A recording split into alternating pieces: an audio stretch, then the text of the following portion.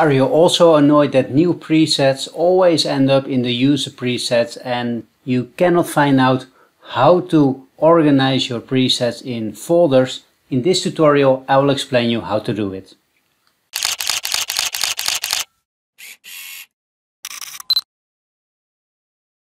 There are basically two ways you can do it.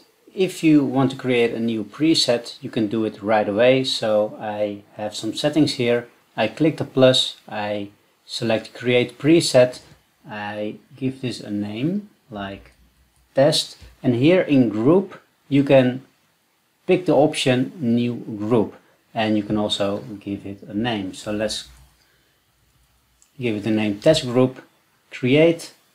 I want to check everything, create, and as you can see here on the left side, a new group will be created with the name test group.